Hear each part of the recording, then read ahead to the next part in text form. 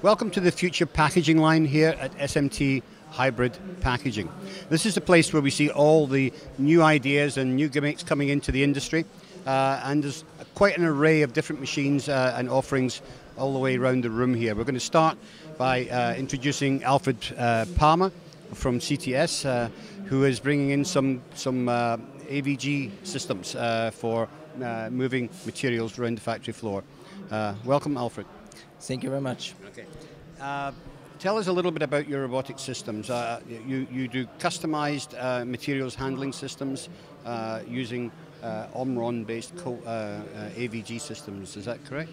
Yes, that's fully correct. We're using the Omron LD90 AV vehicle as a base, and as a long-yeared partner of Omron, we as a system integrator turn this AV into a complete turnkey solution. So we offer the industry different standard AV vehicles, either for transporting PCB magazines like we show it here, or also transporting KLT boxes and whatever. And as a system integrator, we also offer customized tops, so to fulfill the individual needs of our customers. Okay. And so how intelligent is the software that's driving it? So the software itself is very intelligent, so the AAV is navigating by himself through its environment. It only needs one time a learning phase, so you teach the system the environment, and then it is navigating through this environment by himself. You just say, okay, go to this place, which is done by our intelligent material handling software, and the route itself is planned by the AAV itself, and if there's an obstacle, it moves around the obstacle or searches for another route. So one of the most advantages is that you do not have to change your infrastructure. You just have to connect via our software your existing machines to our material handling AAVs. Okay. So could you have a scenario where you have maybe a factory with 3 or 4 lines, and the operator on line 4 says, I need more materials here. He just makes a phone call to the AVG, and he knows to pick up materials and bring it to line 4. In fact, yes, but this is, let's say for us a semi-automatic process. We mostly do fully automatic, so that the replenishment system of the lines is calling via our software the AAV for bringing the material. So not the operator does it, but the software does it. And yes, of course, this is already running in quite a few factories where either the lines are connected via the AAVs together. So you have the outcome of line 1, and then it should be the input of lines 3, for example, or you have to move it to a buffer system because the speed of the lines are not equal. And this is already best practice in our projects. Great. Well, it's a superb system, Alfred, and I think the bonus is it even talks. Yes, it even talks. Yeah, it's a quite funny gimmick, yes. Okay. Alfred, thank you for showing this to us today. Thank you very much. Okay, so taking us on to the next part of the Future Packaging line is Eric Young. Eric Young is, of course, from Fraunhofer Institute. Nice to see you again, Eric. Nice to see you, Trevor. Okay. The next one we're looking at here is the ECRA screen printer. Tell us a little bit about what are the key new features that are involved in this system.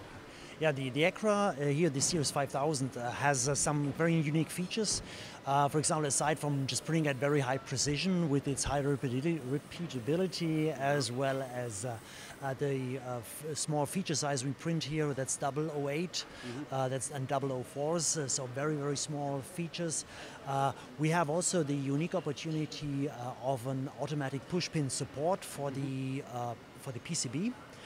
Which means that there is a built-in robot which places these pins, these alignment pins and support stubs underneath the printed circuit board without any user or manual user operation. Right, so that's a pick and place machine that takes them along, puts them onto like a magnetic Yeah, it's on a plate. magnetic support, and it does all without intervention of the human operator. Right.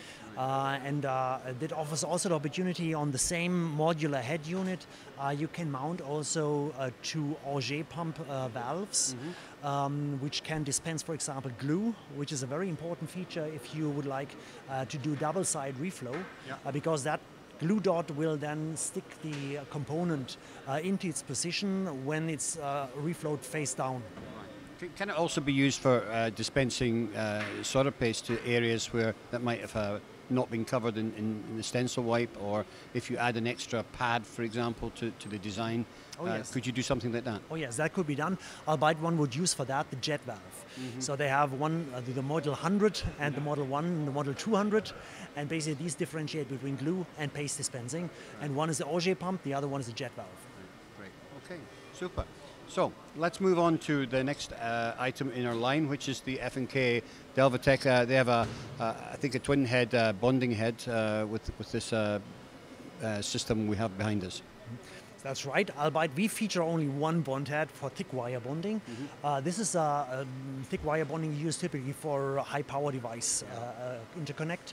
And as the motto of this line is smart motion, we thought that it is a good idea to have that built in.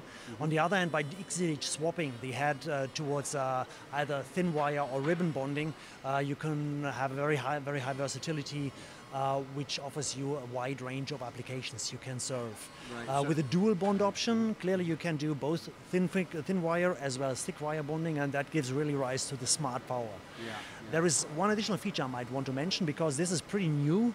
They have a laser bond head which allows you to expand the processing window significantly and open up a range of bonding to novel kind of materials. Right, okay. Excellent. So that's an interchangeable head, really, that you can allow you to be flexible. With the dual head option, clearly you have two heads inside, but this features only one single head, easily swappable.